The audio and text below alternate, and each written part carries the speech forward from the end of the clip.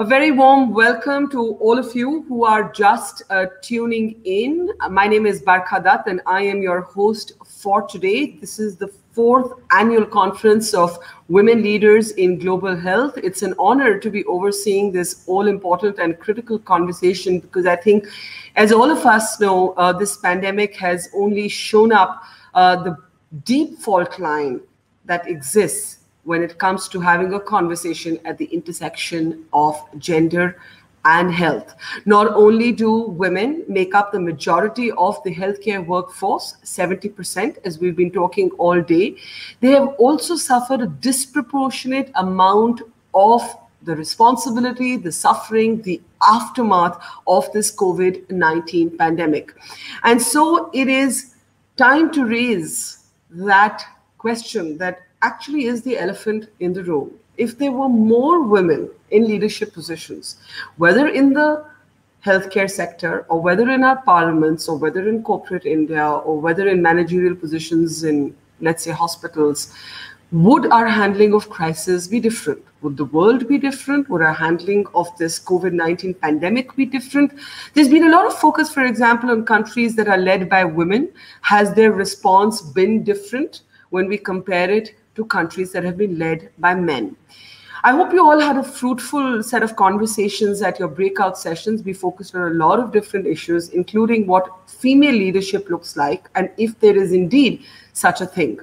Like I told you, and for some who may not know and are just tuning in, personally, I have been a journalist for more than 2 decades. And in the last 4 months, I spent about 120 days traveling across India, reporting on the COVID-19 pandemic from the north to the south, clocking about 24,000 kilometers. And I do have some interesting questions on all of your behalves to put before our very, very distinguished plenary today. Remember, the focus is on Asia. And talking about Asia, if I were to just give you a figure from South Asia, our part of the world, it would take 70 years to close the gender gap at the current pace. And if you looked at that through the filter of just economic participation, well, one guess, I was staggered by this figure. 257 years is what it would take to close the gender gap. There is, of course, no country in the world where men outnumber women in terms of not being paid for the work that they do. This is something we've been talking about all day.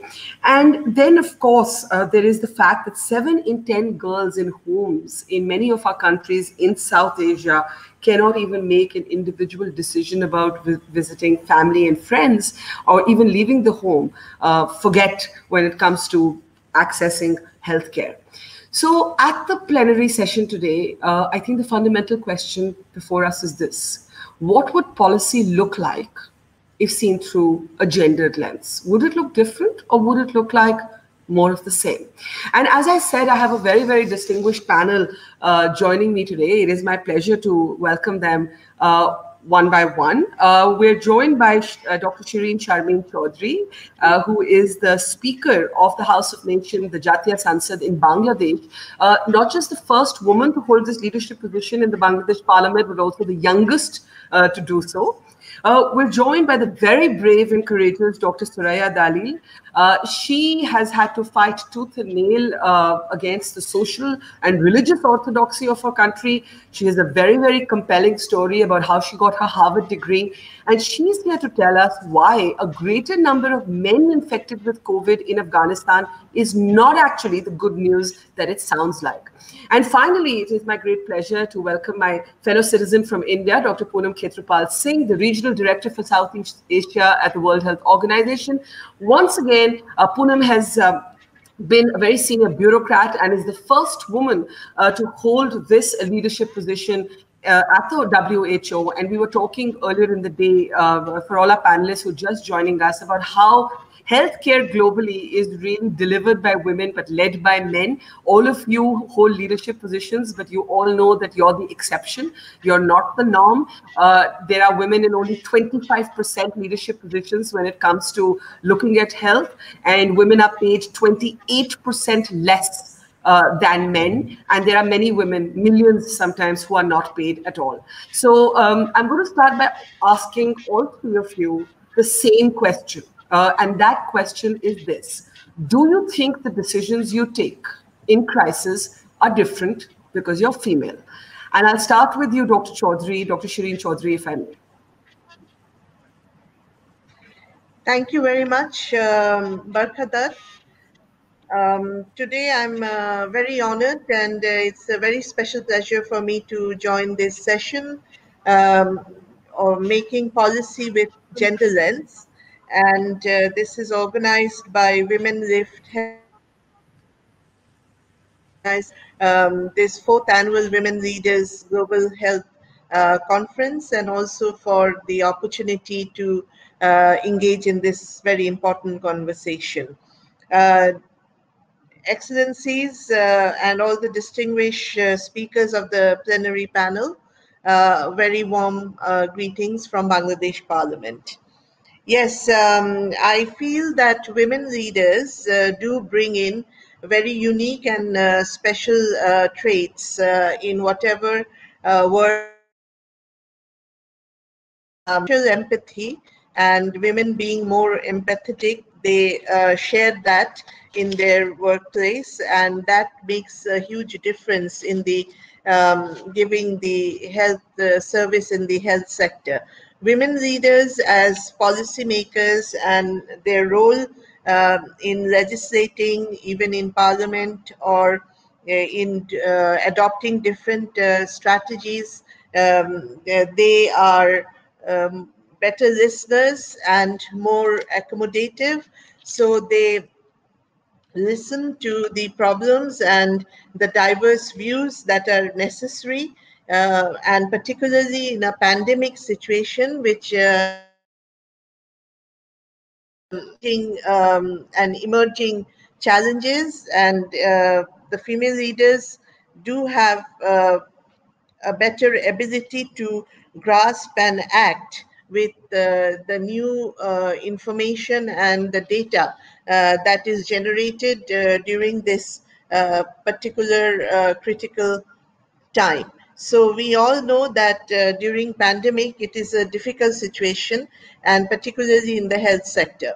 But the other reason why women relate better in having a better understanding about the critical problems of women who face the problems in the health sector, because it is always a disproportionate burden on women. If we look from the very life cycle, from the entire starting point as a girl child, moving on to adolescence and then to womanhood, we see that it places a largely uneven and disproportionate burden on women in every sector, because the socio-economic strata through which they have to go, they have limited access and control over resources, they have less participation in the decision-making process, the gender discrimination, all of these contribute to a very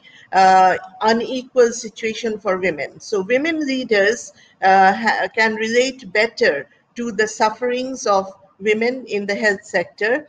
And also, if we look at the maternal health and the focus on the maternal mortality and trying to prevent that, on those issues, women leaders adopt more important policies which will help prevent maternal mortalities during COVID time and also during normal times. So because of the power and the ability to listen, accommodate, and the empathetic and sensitivity that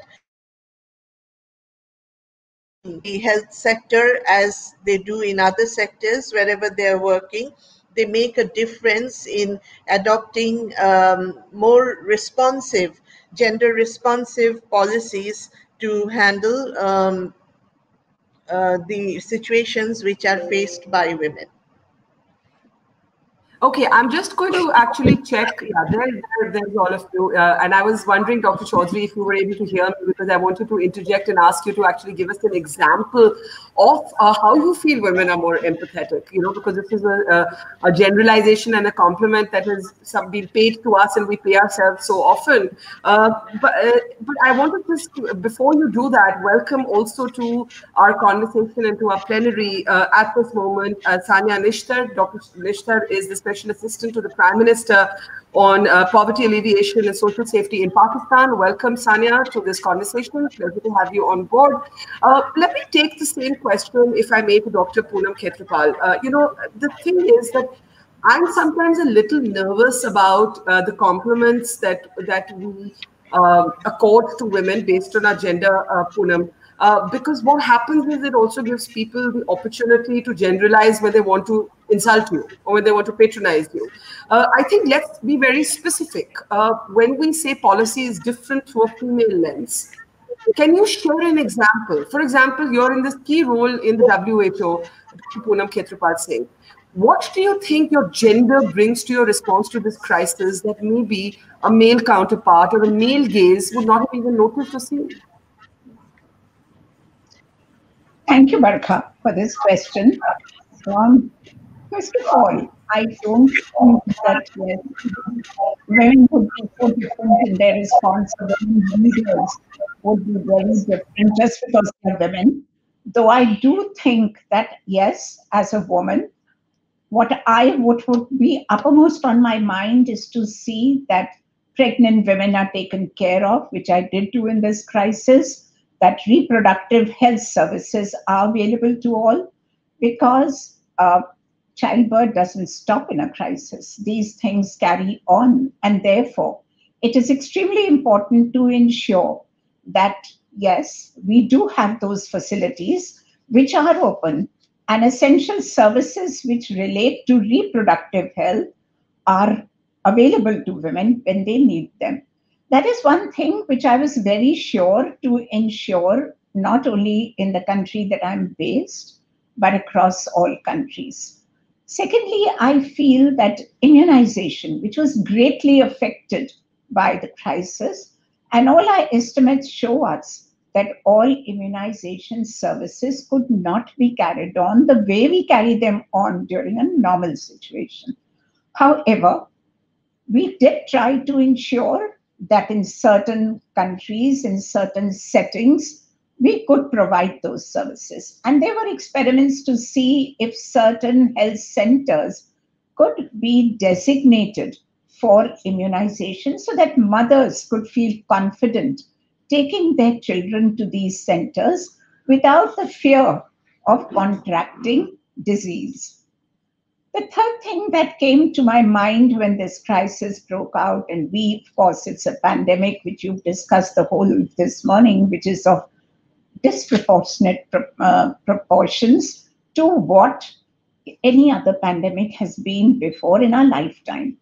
And therefore, there were cases of sexual violence, harassment, which came to our notice. There was zero tolerance for that. We tried to ensure that, yes, women did feel safe in whichever environment they were working in.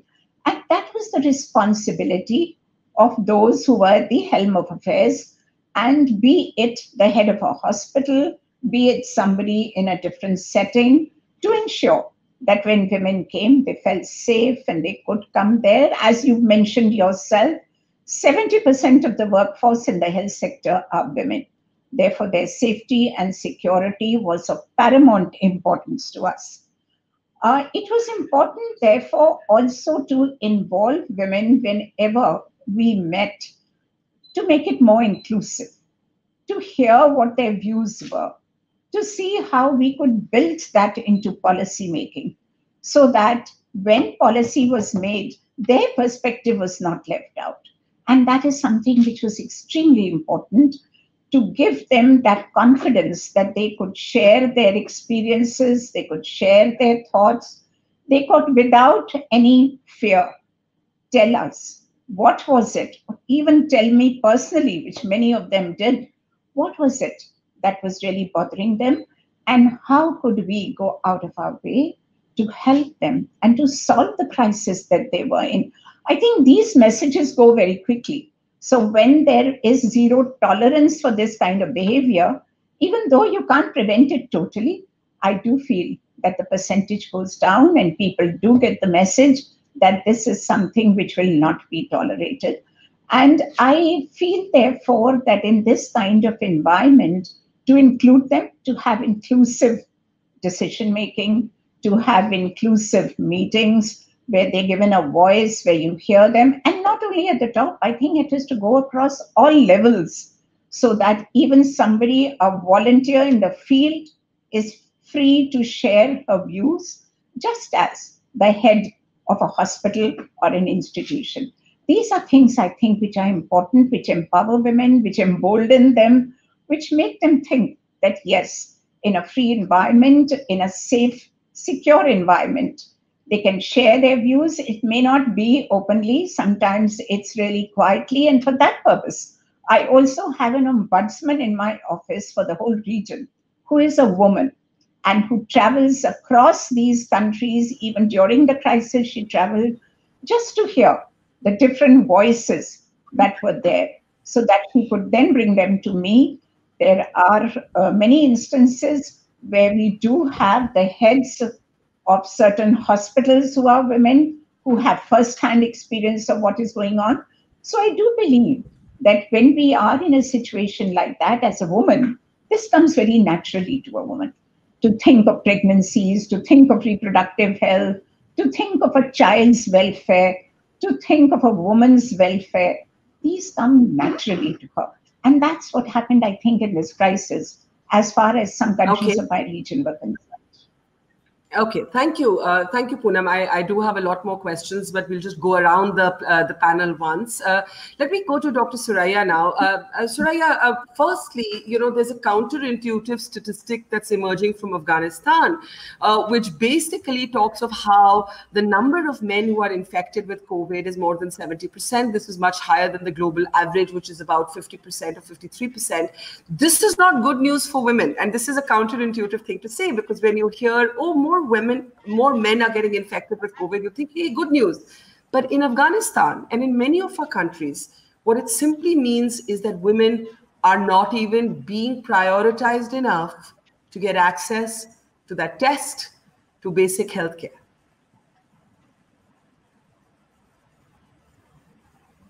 Thank you. Thank you very much for this wonderful opportunity. Greetings, colleagues. I am privileged to join you in this plenary. I see so many distinguished colleagues and fellow leaders. Yes, the Ministry of Health data from Afghanistan shows that the number of cases, confirmed cases, disproportionately higher among men compared to women. 70% men and 30% women are confirmed out of the total number of confirmed cases. This shows access to testing, access to services, and overall the well-being and the socioeconomic well-being for men compared to women. In terms of hospitalization, the figures are also very different. 68% of hospitalized patients are men, compared to 32% women. But if we look at the provinces, we can see the provinces that are further rural and remote, men have more access compared to women. And then in places like Herat, which is socio-economically better off, the comparison is less. In general, we see that men have twice more access to testing and twice more access to care. What does it tell us? Two things. From a demand side, geographical access, financial access, because for women to have access testing and care means transportation costs, buying medicine, and it takes us to the issue of who is making those decisions and the quality of care. Women prefer, in a society like Afghanistan, women prefer to be diagnosed and treated by female healthcare providers, and that's an important issue for women. From a supply side, female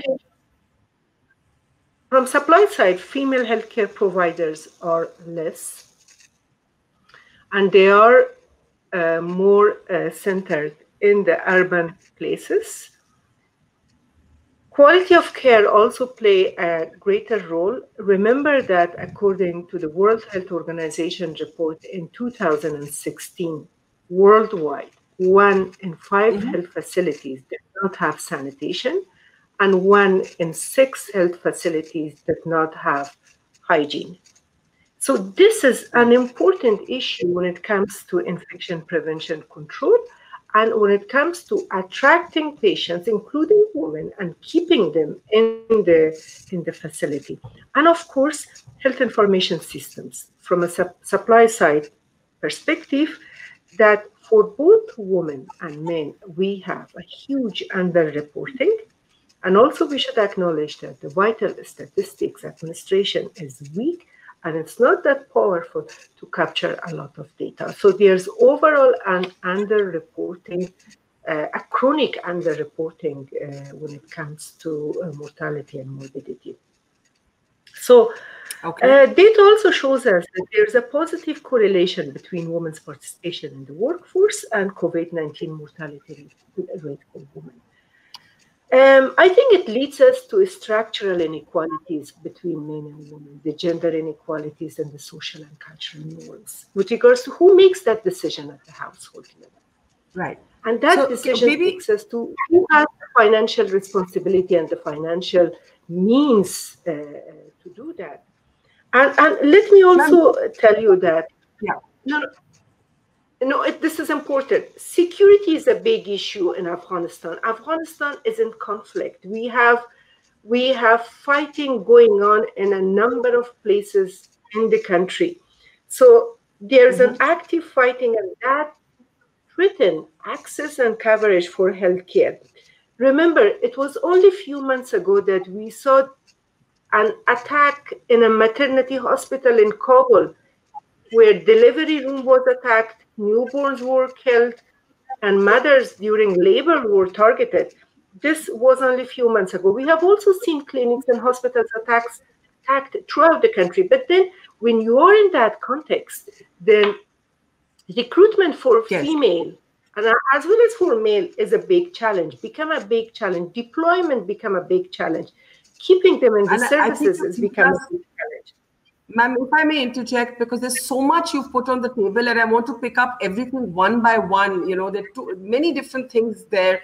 The absence of hygiene, the absence of sanitation, the absence of safety, the absence of access, enough female doctors. So I'm going to just request you to pause there, get Dr. Nishtar in, and then we can do a deeper dive into the points that all of you have so compellingly made. Sania, Nishtar, if I now may bring you to comment on the same question. Is there such a thing as the female gaze? I think all three of our previous speakers have agreed that there is. But what we also find happens in leadership positions for women in the public space, for women who work closely with governments, is that they're required to show that they're tough. They're required to show that they're not soft. They're almost required to adapt to a kind of different version of themselves, and they may have been in a more equal or level playing field. So let me ask you, in your experience in dealing with this COVID crisis, how much of your response has been from a place of being female? How much of policy that you believe in has come from a place of being female? Well, that's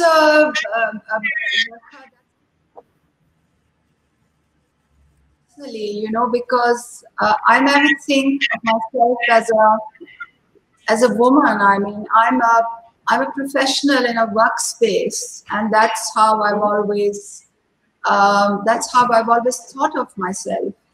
I know that there is a tendency, especially in some cultures, for some women to say that because we are women, we need a seat at the table. Because we are women, there has to be a certain quota. But I've always thought otherwise. I believe that women need to be at the table because of who they are, not because you are doing them a favor and giving them a seat at the table because they're female. But that's not what your question was about, Barkha. Your question was about what aspects of the response that I led during COVID had to do with my being female. Before I explain some aspects of that to you, let me tell you what was it during COVID that I did. All of you on the table know me as a health person, but in the cabinet, I have responsibility for social protection. In this cabinet, I don't have responsibility for health. And I think that I was very privileged because during the COVID crisis, I had the responsibility for developing a social protection solution. And just to put things in context and in perspective, in Pakistan, which is the 5th most populous country in the world, there are 24 million breadwinners and their dependents, which comes to about 100 million, over 100, I beg your pardon, 160 million, which were life for whom really came to a standstill. Those breadwinners really had no money to take back home. And I had the responsibility of putting cash into their hands. It was a very, very serious responsibility. So what aspects of my being a woman helped there? And I think that the first thing that helped was that I'm used to multitask. And I think most women are used to multitasking, and that really helped because I had to get approvals from the cabinet, I had to do the planning, I had to manage communications, I had to manage the opposition, I had to manage the media, I had to manage several operational teams. There were several things that had to be done at tandem. And I think, like all women, I'm good at multitasking. When you ask men to do things like this, they will say, okay, we will do this, and then we will do the next, and then we will do the next. So I think as women, we have a natural advantage. We manage homes and work lives and social lives and everything together. So I think I had a natural advantage with multitasking. Secondly, when you're a woman and you get to, when you get to a decision-making role, you've broken many glass ceilings, you've taken many risks, you know how to operate in a complex environment. So your risk-taking ability is much higher. Your appetite to do things innovatively out of the box is much higher. And I think that's what really helped me. The third thing that really helped me is the approach to problem solving. And I think that generally women are much more astute at problem solving than men are. Of course, no offenses. Right. And I think that as a woman, you are much better at putting yourself in the shoes of people in a household. You are much better at looking at things from a people's vantage point. So whenever I would sit with my operational teams, and my operational teams are all men, I would always tell them, and they're all great people and I love working with them, but I would always tell them, but how would a poor woman look at this text message? How would a poor woman go to the kiosk to collect it? So I think as a woman, you have many advantages in terms of your ability to multitask, your ability to risk take, your ability to be more people-centric. And in any case, when in a very male-dominated culture, when you get to a decision-making role, and when you get to the role of being at a crisis table as the only woman, you obviously have certain things under your belt in terms of experience, in terms of risk-taking. But if I have a minute more, I will take you to, and put you in the shoes of a poor woman in a community, not women like us who are privileged by virtue of our backgrounds. As I was rolling out cash to half my country, I had the privilege of being in the field a lot and interacting with men and women who were in cash queues to get cash. And typically I would ask them a set of questions. why are you here? What will you use this cash for? How critical it is for you. And consistently, it was women in the queues who would say, my children need to be fed. I need to buy medicine. So I think that decision-making difference between men and women is not, that critical difference is not just for women like us. It's also for women across the board. So, permit me to come in. Permit me to come in on this, because all of you have made the point that there is something gendered in terms of whether it's a capacity for multitasking, whether it's a capacity for empathy, for compassion. What I want to ask all of you is, where does this leave the woman herself? With so much emphasis on caregiving, with so much emphasis on providing for the family before yourself, with so much emphasis on making sure the children eat before you do, in moments of crisis, is it that we sometimes forget to prioritize ourselves? And is that necessarily a good thing? I know I'm asking a controversial or maybe even a contrarian question here, but I sometimes like to say to women that the problem with us is that we hesitate to be selfish, and maybe we should be encouraged to be a little selfish sometimes. And I just want to put that out there for a brief set of responses, because we're on very limited time and there's so much to talk about. I'll start with you, Poonam, and then to Shirin, and then to Suraya. Are we too sacrificing? Is that a problem actually of being women and the way we're shaped and formed? To be very honest, Barkha, and to answer your question honestly, I do think that is correct. That is what happens. And I think that happens, part of it could be cultural, part of it could be the way we are brought up. And we come from a part of the world where we grow up like that. We see our mothers, our grandmothers, everybody making sacrifices, for you, for the kids. It does happen that when we are looking at different interests, we tend to put ourselves into the background. And I'm not only talking of families, I'm talking of office interests too. Because You're really grappling with a lot.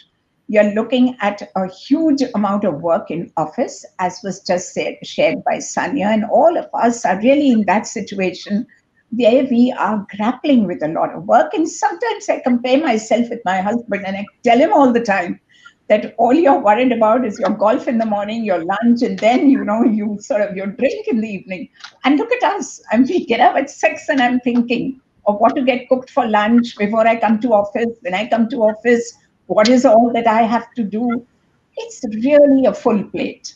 And then by the time you get back, you're very exhausted. And yet there are a lot of demands on you.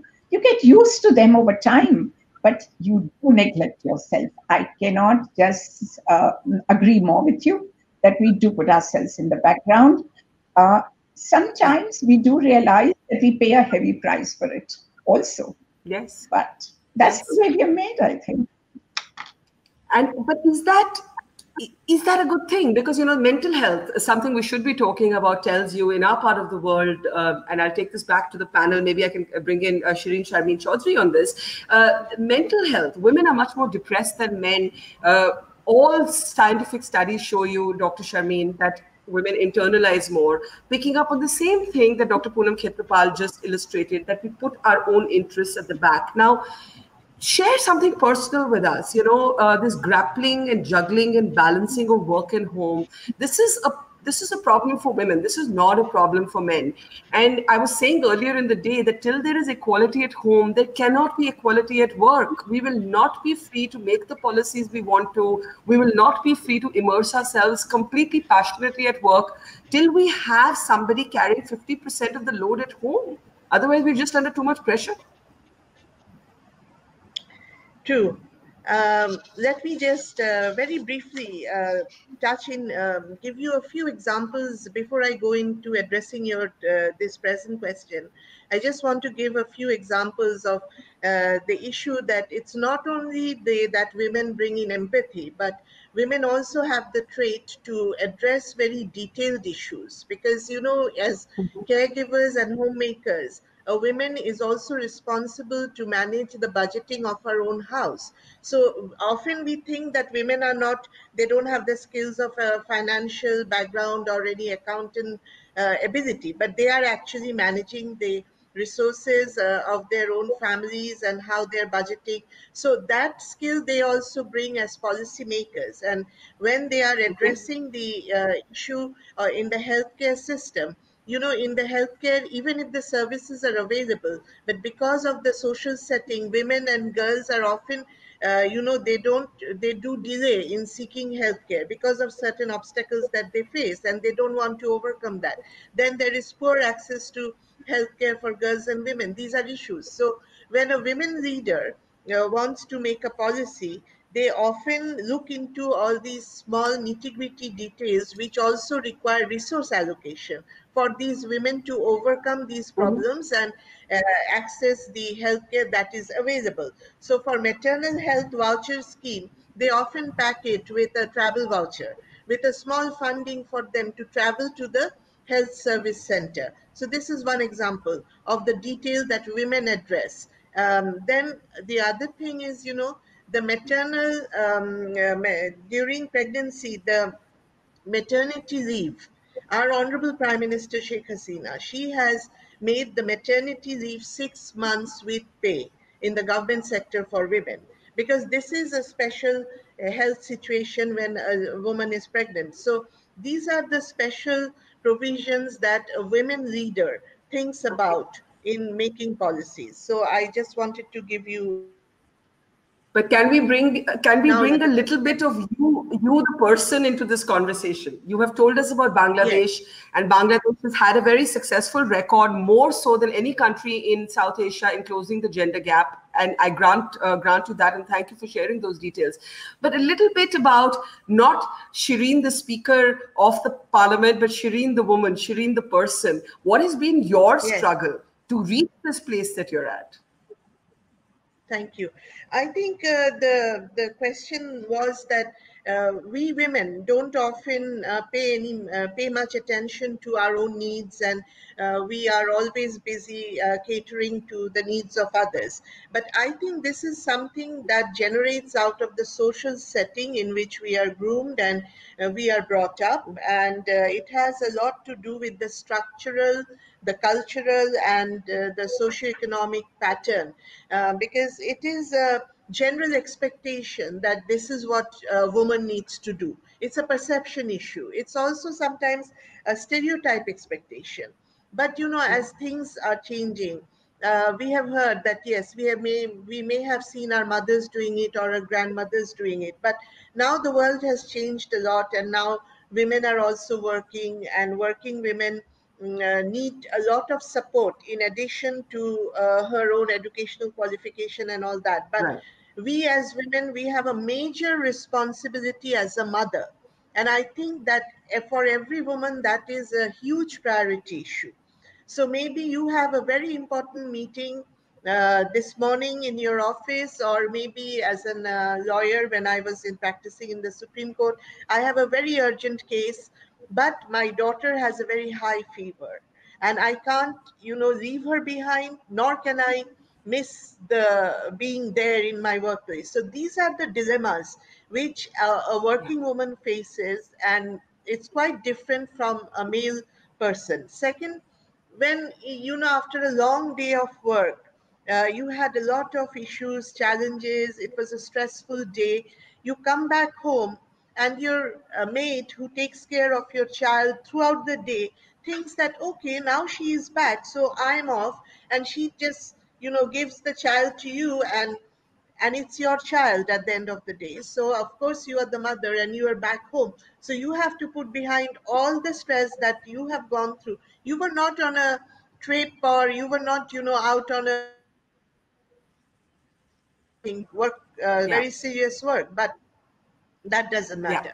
And then you confront that this thing is not there, the rice was not brought, so you didn't send anybody to the market to this morning, you forgot about it, so now we don't have this. They're coming and telling you Yeah. No, money no, I owed. think I You totally have to know. bring a Yeah. balance Yeah, I totally between know what you mean. your I think across We're women from across 4 different countries, India, Pakistan, Bangladesh, and Afghanistan at this point, but this would pretty much count as a universal experience. So let me take that back to the panel. We're here to talk about how policy could be different. And of course, the personal is the political. So I want to take this a little more because we have about 10 to 15 minutes left. And what I want to do is get specific. Beyond we are multitaskers, we are more compassionate, and life is much tougher for women. And I again and again want to underline that without equality at home, we're never going to have equality at work. So maybe we should be careful before we take on so much at home and ask the men at home also to do their bit. Dr. Suraya, structurally, Afghanistan's a completely different space because it is emerging from the shadows of violent conflict. You mentioned in your last comments the bombing of a maternity hospital. You mentioned the paucity of female doctors. There's religious orthodoxy. There's a kind of less than sort of dimension to female healthcare. Can you speak to what the most urgent crisis is, and that if you were making policy as a woman, what's the one thing you'd change about the policies you have to deal with? Okay, thank you. Very interesting discussion. I think what is important for us to overcome the situation gradually is that to have gender inclusive approaches. And the gender equality and gender equity agenda, we should integrate men. We should integrate boys. We should integrate fathers, husbands, and brothers, and sons, and so on. And I think that's so important because in order to create that space for us, we need to do it along the continuum, at the household, at the workplace, at the community, and of course at the governance and policy making level. It cannot go in isolation. And I think we as women and as mothers have a critical role and a fundamental role in doing that, because the way we raise our children, the way we raise our sons and girls and daughters are so important in shaping the future. In my country, boys at the very early stage, they are trained that they are superior, that they have advantages by their biological creation and so on. And their privileges start at the household level with regards to their relationship with their sisters, relationship with their mother, and so on. And that expands when they go to school. That expands when they go to workplace. And over time, over years, then they become part of their value system, that they are created superior, that women are inferior and they are to be submissive and to be at their service. We also have, as mothers, responsibility to empower our girls and raise our daughters in a way that they behave in a different way. I'm saying this because I have 3 daughters and I want them to be strong. I want them to speak for themselves. I want them to understand and to recognize that kind of behavior, that kind of look at them when they are looked at differently, when they are expected differently because of their sex. So this is one thing. Another thing that I want to bring into this panel is that I recognized when I was minister in my country a few years ago was that we women need to connect better with each other. That we need to have a sense of belonging network, a network of mutual support and forming purposeful partnerships. And I must admit that men are extremely good and well prepared at this compared to women. We are not good. I was not good in that when I was in the positions in the government a few years ago. And I think that is because probably, again, we are raised that way because we see ourselves as few women and so on.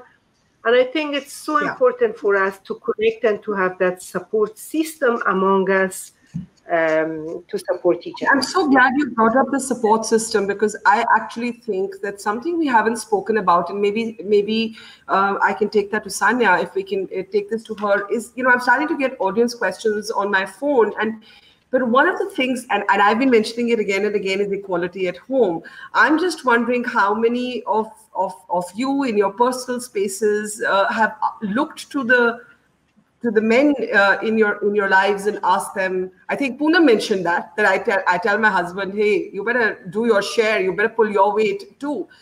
How many of you have had to or wanted to do that, or how many of you have just resigned yourself to the fact that you're going to have to carry most of the burden of both work and home? Dr. Sania, if I may take that to you, and then maybe Poonam can add to it, and then a round of last questions. Yeah. Well, I think that we're talking about two separate things here. I mean, are you supported to pursue your career at home? Is your husband supported? Is your mother-in-law supportive? Is one thing. But sharing the burden at home in terms of housekeeping, in terms of responsibilities, is a different matter.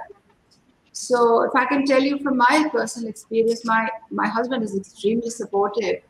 I did all my post-grad education after I got married, and my husband was very supportive. He, whenever I had my exams, we would go together. And my mother-in-law was extremely supportive, because had it not been for her support, I don't think I could have carried on my studies. You have to understand our culture, our South Asian culture, where we live in joint families, where we have very complex interdependencies.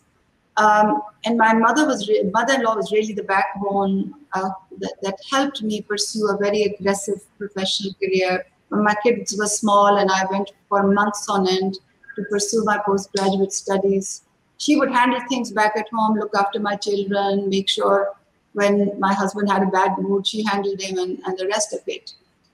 And I think that is very crucially important. Otherwise, I just could not complete my studies. I was very young when I got married. I had to go and complete my clinical work, take my membership exams, enroll in a PhD, do the postdoc, etc., etc. But once you've done your studies, and just to close the loop on this, even when I was working in global health, and as Poonam will tell you, in global health, you have to be outside of your house for at least 4 times a month. You have to travel internationally, at least in pre-COVID days we used to. And even during that time, he was extremely supportive. I was on an aggressive campaign to be WHO DG for 2 years, and I got a lot of support from home. But then this is different from sharing housework. So even in this role, I have to be the traditional housewife. So I have to entertain and to make sure that the checklist of 11 things are done every morning when I come. And this is not unique to South Asia or to the developing world or to our cultures. This is global. So whenever I prepare notes with colleagues anywhere, they explain the same thing to me. And I think what you said was very profound, because you said that unless there is equality at home, there cannot be equality at the workspace. I think you hit the nail on its head with that one statement. Yeah.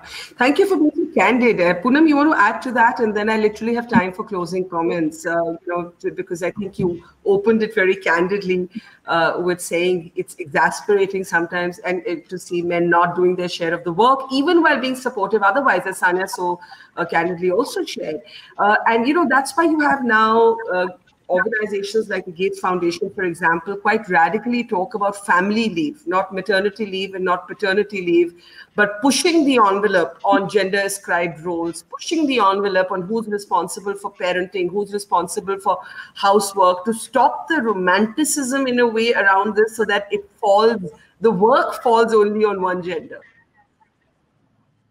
No, That's right. Actually, what you said and what Sania said, that men may be very encouraging when you're doing things, and they may have a very kind of a progressive, let's say, outlook as far as women are concerned. But when it really comes to the practice of it, and when it comes to really doing things, the expectations are high.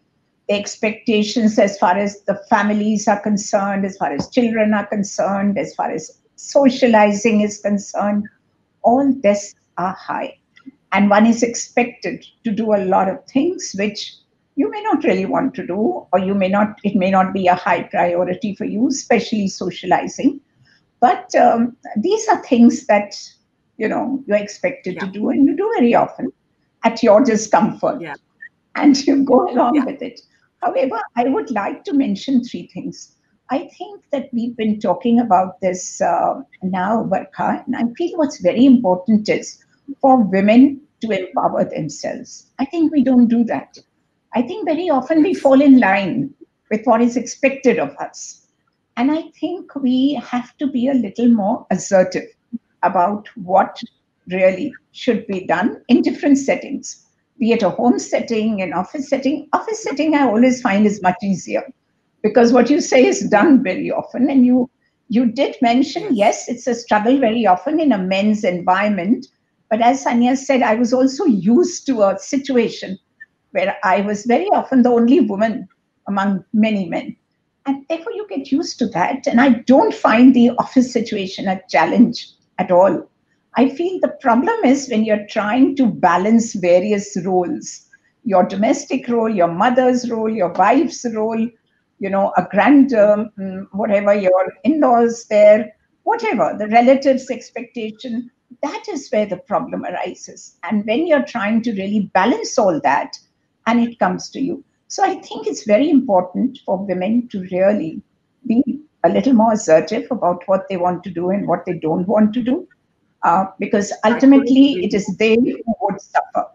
I also feel that they should try to change attitudes and behaviors, which they can. And somebody mentioned how when it's not just women, I mean, if you have a son, you need to also educate the son on this, so that when the next generation comes, they're more aware of these kind of responsibilities. Because as we see, women in the workforce are increasing. They are getting equal education. They have equal aspirations. They also want to do well. But that acceptability has to be there. And that encouragement has to be there in practice and not just, by word of mouth. And then I feel somehow we have to level the power equation. We have to just level it. And that is something which will take time, but it will happen, and it is happening. If we compare ourselves with what happened generations ago, obviously there's an improvement, but it doesn't mean that we've reached where we should reach. There's a lot that we need to cover, and we need to be conscious of that. I completely agree with what you've said about the need for self-assertion. Now, taking this back to the panel, we have about 5 minutes left. I've got a bunch of audience questions. I'm just going to read through them and give all of you a minute to make closing comments. So the questions, I'm curious to know whether any of the women leaders in the panel, when faced with conflict between work and home, have turned to their male partners. I think you answered that. How can we avoid tokenism in policy making? This is a great question. How do you go beyond tokenism? How do the conversations about healthcare, especially when it comes to women, go beyond maternal and child health? And how can we as women make sure we don't raise the next generation with inequity? How can we stop being part of the sort of self-perpetuating problem? So these are closing comments. We have literally 5 minutes. I'll give you all a minute to make your closing comments. I'll start with you, Sania, if I may. Dr. Sania Nishtar from Pakistan. So I'll just pick on the question about avoidance of tokenism in policy making. I think that's a very important question, because a lot of times we see that in policy formulation, it's very easy to say, well, we are gender neutral, 50% of the benefits are for women, but when the rubber hits the road, that is not the case. And I think in terms of answering the question, how to avoid data is a very important tool. I'll give you an example in the program that I run. It's a very large social protection program, multifaceted, many components. We have a 50% plus rule. At least 50% of the benefits have to go to women, and we actually track it. So when a particular stream of work slips down 45%, 43%, we raise an alert. You make sure that it's actually delivered. You make resources conditional on delivery of that particular target. More broadly, in terms of my last comment, and thank you for the wonderful moderation. I think we need institutional approaches to furthering the participation of women in the workplace. In addition to the profound point that you made earlier, and which I echoed very strongly, I think we need institutional approaches. You know, and I think one of the most important institutional approaches is mentoring. Men have an unnamed club. So when you see 4 men around the table, it's natural for them to support each other. And I think that we need to develop a structured mechanism for older women, more experienced women to help mentor the younger ones who are trying to find their place. I think I'll just leave it at that. Thank you, Dr. Sania Nishtar. The Great Boys Club, as we call it. I think we've all seen it in our workspaces. Dr. Suraya, if I may give you a minute for your closing comment. Thank you, Barkha. I want to continue on a few things. First, institutional approaches, and we need strong institutions. In my country, for sure, strong institutions, especially in terms of social services that includes education and healthcare, justice-related institution for law enforcement, and then security institution to ensure security. And I think this is part of the 3 triangle that create that space and ecosystem for women to succeed and to rise. Second, women in data. In order for us to go beyond policy and those frameworks, it's important to be women, girls, reflected in the data, and we have disaggregated data. You brought the questions about COVID-19, women and men in Afghanistan, because you had the data and you had that information. Yes. So we need that information. Yes. We need that information not only with regards to healthcare, but with regards to social policies, support systems, and so on. Mentorship is key. We have a greater role than our authority and our formal roles, and that's mentorship. And I have seen it in my life that mentorship, being that guide and moral support to other young girls, to other young women, is important. Is key, in fact. Self-awareness for women, being self-aware, and that is where your courage comes to demand for responsibility and to share that responsibility. I think you said, Suraya, somewhere, do one thing every day that you're scared of, because you mentioned courage. I think you said, to all women everywhere, do one thing every day that you're scared of or that someone stopped you from doing. And I think that's a great thing to remember. Dr. Poonam, if I can come to you, Poonam Khetrapal Singh, for your last take. 1 minute, please. Thank you. Yes, I do think that there's tokenism in policy making. I do feel that when there is policy making about women, let's go back to the Beijing conference now, it's 25 years. What are we really seeing, which is, which we wanted to see in 25 years. Yes, there will be progress, there always is, but is it what we expected? Secondly, I think when we are looking at policy and when we are making work plans, we are really looking at outputs. We are not going to outcomes. We are not going to impact, because that is what is the difficult thing to measure. And as has been mentioned, we do lack disaggregated data. We do not have it, especially in certain parts of the world. It is missing. Therefore, it is very difficult really to see what is the impact of all this. But looking around and just going by what we perceive, we do find that the progress is slow. It is not what we thought or those who attended the Beijing conference expected it to be. Therefore, it is time for us to get together and to think. And as was mentioned, I totally subscribe to the view of the Boys Club. It is there. We do find that everywhere. It is, we cannot wish it away. It will always be there. And therefore, perhaps women need to get sensitized to that and to see that rather than look for acceptability there, which some women do get. However, why can we not have those kind of clubs? As was mentioned by Suraya, I think pointed it out. So I do think we have to think of some positive things which will make a difference. And once we analyze this, that's important. That's the way ahead.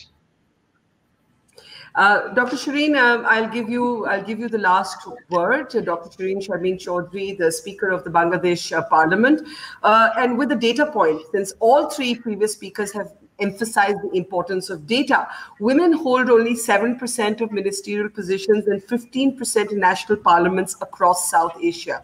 Do you believe more women in politics, more women in government, more women in our parliaments would change the conversation? Absolutely. I couldn't agree more. We definitely need more women representation in every sphere and in every tier. In parliaments and in all the other decision-making bodies and institutions, and in the entire decision-making process, the voices of the women will have to be made, they have to be allowed to be heard more. And that can only happen through more representation. And if they are in those positions, then they can bring about positive differences. They can make the necessary changes that are required. And then policy will not be just merely a tokenism, but it will be, I believe, that every opportunity must be made available for girls and women, and on equal terms, and sometimes even more, because we are lagging behind. And we know that there are goals like Planet 50-50. We are aspiring to, moving towards that, which is declared by United Nations. So we have to keep in view that what is it that we want to achieve at the end of the day. And it has to be more women everywhere.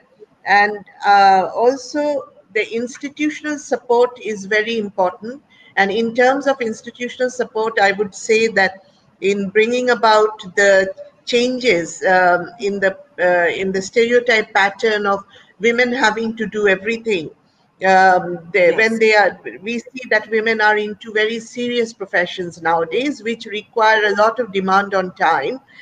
So there should be more flexible hours for women in the office. There should be policies which allow them to enjoy flexible hours, that 8 hours they will work, but they can, do it according to their own need. And there can be, more these childcare support centers even within their working premises.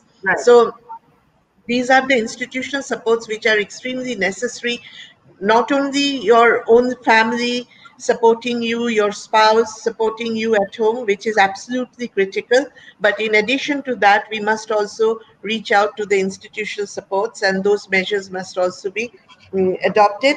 And just one final point is that we have to engage men and boys in all of these conversations that we are having to bring about the desired change. Thank you. I completely agree, and I hope many men are already tuned into this conversation. And I think the point was also made earlier about how we bring up our boys is critical, how you school them, the colors you paint in their classrooms, the activities that you make them do at both school and home. And I think again and again we underestimate the importance of this role playing that women so unthinkingly sometimes embrace at home, and then that is passed down to their children. I'm going to say thank you now to this extraordinary panel, all very, very powerful women who will forgive me for not standing on protocol today and pushing you to share something personal, because I think there are many, many platforms where we know you as leaders. I think the attempt today was to know you as people. For many women across the world to be able to universalize their experience listening from you, and to derive inspiration from the fact that if even powerhouses like you have had to battle, then their struggles are also worth it. So if I wasn't very official or officious, I'm sorry for that, but I do think that we wanted to be inspired by all of you, and that's why my particular line of questioning. Thank you, Dr. Shirin, Sharmin Chaudhury, Suraya, Dalil, Sania, Nishtar, Poonam Khetrapal Singh. A pleasure talking to all of you. I hope you were, our audience was as inspired from them as I was. They were also extremely honest, extremely candid about sharing little nuggets about their personal spaces. And as we all know, personal is political. We are, going to leave you with one sobering statistic. Less women in India are working than before. I don't know what the data is on the other countries, but I can share with you, because this is something I've researched, that 20 million Indian women actually left the workforce over the past decade, and the female labor force participation in India is actually declining. That is the sobering statistic. But the image on your screen is the inspiring image. These are women from our part of the world. This is our culture. In our culture, with all its orthodoxy, with all its barriers, with all its inequities, it is possible to rise to the very top, as the 4 women on our screen represent. So please do learn from them. Please do join us tomorrow. Tomorrow, the focus will be on Africa. Some very special guests lined up, including the First Lady of Namibia, the head of UNAIDS, a Kenyan rapper, all kinds of things in store. And in the meantime, I'll say goodbye to my panel and to all of you. Thank you. It's been a pleasure and an honor to moderate the 4th Annual Women Global Leaders in Health Conference, and I hope you enjoyed it as much as I do. Thank you for watching, and goodbye.